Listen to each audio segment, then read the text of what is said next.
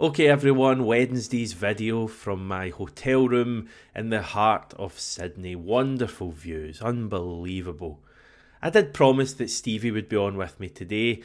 Sadly or happily, depending on how you feel about him, that's not the case. He had some technical issues. I believe he is going to join me tomorrow.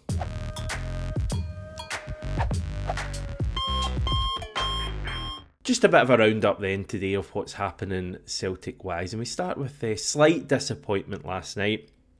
Celtic women made their long awaited debut in the group stage of the UEFA Women's Champions League. We were playing FC Twente, who based on the group we have, and you probably remember it's Chelsea, pretty unbelievable team with filled full of stars, Real Madrid, who are not bad as well as you would imagine, and FC Twente are a good side, but clearly the weaker of the three teams that we're going to face. And it was a home game last night, well, home in terms of New Douglas Park in Hamilton.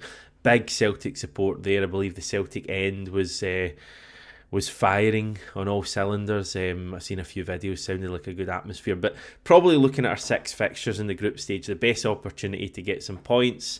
Sadly, we weren't able to. We fell to a 2-0 defeat to Twente, and yeah, it may now be a struggle going ahead with a trip to Netherlands still to come, double headers against both Chelsea and Real Madrid. That Chelsea game's at Celtic Park, by the way, so that's going to be a really cool occasion. But yeah, disappointment for them. I don't think they were bad in the game from the sounds of things. Certainly manager Elena Sadiku still says that she is proud of the team despite the defeat, and she was keen to point out the huge jump that it is from domestic level to playing against Europe's best, probably even more so than the men's team going from domestic football, because I think Celtic find it quite easy at times in the SWPL, but going up to Champions League level is ridiculous. Anyway, Elena Sadiku said, "I've said to the girls, being in the group stage, being in the top 16 teams, it's a big difference to playing in Scotland. They should be confident.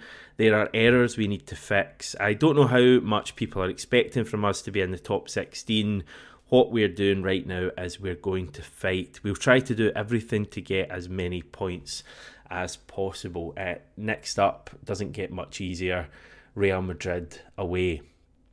Moving on, and the men's team tonight have, what would you call it, a mid-season friendly against Sligo Rovers. It's not the biggest game we're going to play, but it's kind of nice to have a bit of action during the international break, because there's not much else happening.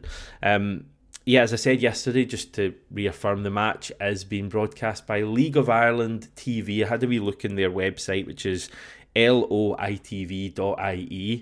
I'll link that in the description if you're unable to remember that. Match pass costs €10. I believe that's about £8.50. So if you're keen to watch that, you'll be able to do that tonight.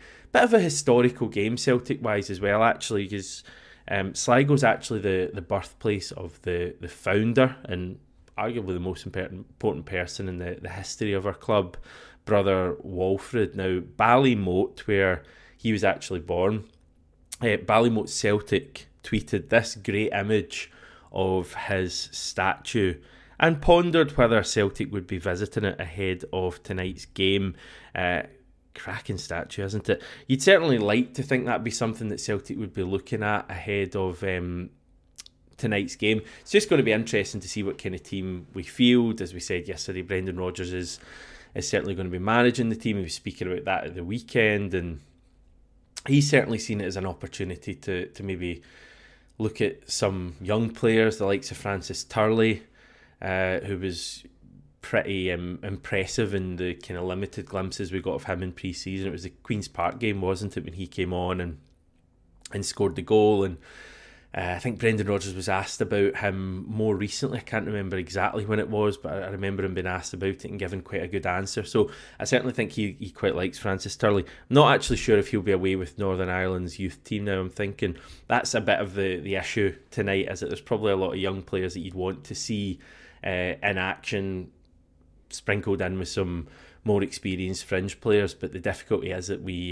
have so many of our both young players and even fringe players who are still picked by their international countries. The likes of Lewis Palma, who's away with Honduras, may have been someone who would have featured tonight. So it's going to be interesting to see the team that Brendan Rodgers fields And yeah, hopefully we can get, something to talk about, some positivity, maybe a wee player in there who gives the manager something to think about as we move forward to some more important games. But it's a sellout tonight as well, so if you're watching it, it's going to be quite a good atmosphere, which always helps. Pretty big game for Sligo Rovers.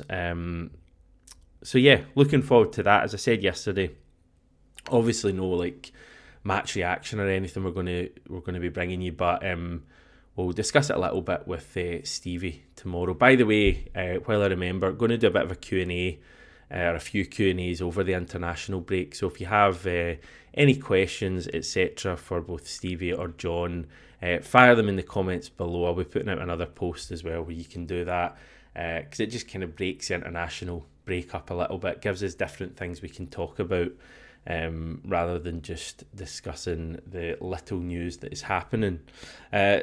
One bit of news that has happened actually regarding one of our Champions League opponents, Young Boys have sacked their manager Patrick Ramin after just 5 months in charge. They've had a pretty horrendous start to the season. They are sitting bottom of the UEFA Champions League table, not like us, all the way up there in mid-table. They are also actually bottom of the Swiss top flight as well. Now, they are obviously champions. They won the league last year, but they're sitting bottom of the Swiss league, having taken just 6 points from a possible 27 so far. So a disastrous start to them, for them this season. We don't play them until the penultimate match of our campaign, January the 22nd at Celtic Park. So clearly a lot of time between now and then. What's that? 3.5 months, so a lot of time, but they're clearly acting now, and they've removed their manager, and you would think they're going to have some sort of an improvement, certainly domestically, going forward. And hopefully it's not another one of these cases where a team is really struggling and you're kind of licking your lips at them coming up on the fixture list, and then they remove their manager and suddenly hit some new form. So we'll wait and see. That Young Boys game is looking like a pretty pivotal one for us in our Champions League campaign. I think it was John last week made the point after the Dortmund game that we really just have to be going into that Young Boys game minimum 6 points. For me, 7 would be kind of the minimum, because then if we beat Young Boys, you move on to 10, and 10 is pretty much guaranteed to get us into the top 24. So yeah, still so many games to go in our European campaign. Atalanta up next is going to be tough, I think, to get anything. Leipzig at home, I think, will be different. Obviously a very tough game. Stevie rates them higher than any team, I think. He really likes Leipzig, thinks they'll be even tougher than Dortmund. I just think at Celtic Park it'll be very different, and I fancy us to get some sort of result in that game, even if it's a draw. And then after that, you're really looking at games where we're going to have to try and get points if we're going to make it to the knockouts. Club Brugge at home, Dinamo Zagreb away. They've also changed their manager recently. And then that Young Boys game at home. Don't really fancy Aston Villa up last. So, yeah, that's the situation there. Not a bad place to be in Europe-wise, but obviously the last game is on everyone's mind still. Now, the main thing I just wanted to mention today was a report from Stephen McGowan at the Daily Mail, speaking about Celtic knocking back a chance to have some home games shown on Premier Sports. Now, as I'm sure you'll know, Sky Sports are still the main lead broadcasters of the Scottish Premiership. They're able to show up to 60 matches per season. Chances are they won't hit that number. They're also given an opportunity to show extra games, I think up 20 extra games, so up to a total of 80. But again, they've not taken up that option. So basically this new thing we've had this season is that if Sky don't take up those extra matches, which they haven't, those extra matches can be sold to another broadcaster. And that's why we've seen some matches so far this season shown on Premier Sports. Our game against St Johnstone last weekend, for example, was shown in Premier Sports. Rangers St Johnstone on the very weird kick-off, 8 PM was it, on Sunday night, was in Premier Sports. They also had Dundee Hearts earlier in the season, possibly a Dundee derby as well. So Premier have been showing these extra games. And in the past, that trip to St Johnstone last weekend would only have been available for fans to get on pay-per-view. So I think this is a positive thing generally. More games being broadcast is good for Scottish football as long as the right games are chosen. Premier are down to show 7 more games between now and the end of 2024, but none of those will be at Celtic Park because the Mail are reporting that we have opted out of a deal to show, I think, up to 2 games at Celtic Park in Premier Sports this season. Now, had we agreed our game, not this weekend, but next weekend at home to Aberdeen, that huge game that people are talking about, may have been able to have been broadcast in Premier Sports, but that isn't going to be the case because Celtic are said to have put season ticket holders first and not inconvenienced them by potentially moving the kick-off to a lunchtime start or an evening start on Saturday. So it's going to be staying at 3 p.m. It's not going to be broadcast on television. And there was £75,000 on the table for Celtic here had they agreed to switch a match at Celtic Park to be shown in Premier. So yeah, as much as that's not an eye-watering sum, not for us, we're millions and millions in the bank, it's still positive that the club are putting fans first. And I really like the fact that Aberdeen game next weekend is a 3 p.m. kickoff. I think there's something really special about still having major games 3 p.m. not on television. I know. I mean, I got a comment in yesterday from a supporter saying that. Well, let's get it up actually. So it was from BT Gissy, I've mucked that up, but you get the gist. I don't agree that it's good anytime Celtic aren't on TV. As someone that works a lot and doesn't drive, also has always watched Celtic on TV their whole lives, going to games was never a thing for me. I've been to a few when I could. Also, it's ridiculously hard to get a ticket nowadays, apart from friendlies and Masters games. I don't even understand really how to get a ticket. I think every fan has a right to watch the game regardless of at game or on TV. We all know there are far more than 60,000 Celtic fans in the world. What's the point of being a Celtic fan if you can never see the games and just check the scores on an app? We want to watch the games. You know, listen, you make a lot of fair points there, and like I was aware of that. My point yesterday was that for me, I think it's quite nice that supporters who have forked out of this money, and I get the point that you're maybe not able to, or people aren't able to for a number of reasons, the main one being that you maybe just can't get the chance to buy tickets because of the demand. I just think for season ticket holders who have put like this money into the club and do it every year, a substantial sum, I think it's quite nice just for one game and a big game that they're the ones who really get to see it. And personally, that's just how I feel. But listen, I'm not going to games at the moment. I'm on the other side of the world, so it's not as if I'm speaking as a season ticket holder here. And I think it's quite a nice thing that it's a Saturday 3 p.m. Obviously, it can't be on TV if it's a Saturday 3 p.m. due to the blackout rule. So I like the fact that game next Saturday is going to be pretty special for that reason. It's going to be full. But no, I take your point on board there.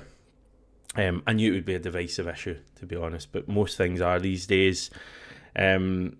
So yeah, that's where we're at. So Celtic aren't going to have games at Celtic Park shown on Premier Sports. It's just Sky coming up. These are just our upcoming league clashes that are on TV and on Sky Sports. The next one's Motherwell away on Sunday the 27th of October. That's a 3 p.m. kickoff, live on Sky, 3 p.m. on a Sunday. That's the case as well for our next one against Kilmarnock, 3 p.m. on a Sunday in November. We then have a 7:45 p.m. Saturday night trip to Tynecastle as the unusual kickoffs continue. Big fan of that one, even if it does bring back memories of Ange Postecoglou's first domestic match and the defeat we had there. That'll be pretty special. At the start of December, we have a Wednesday night trip to Aberdeen that's live on Sky. Again, a game under the lights away to Aberdeen, going to be pretty special, especially how they're playing. We then have a Sunday noon trip to Tannadice being shown by the broadcasters, as well as our visit to Ibrox at the start of 2025.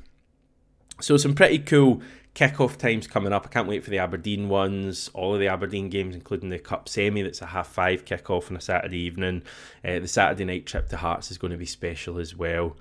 So yeah, pretty exciting period coming up. As I say, tomorrow Stevie will join me. We'll rattle through some of your questions and get on to various topics and tangents only fit for the international break. Thanks everyone for sticking with the channel during the break. I really appreciate you watching the videos when there's not as much going on, but we'll keep the Celtic chat going. There's always stuff to talk about, and I will return tomorrow.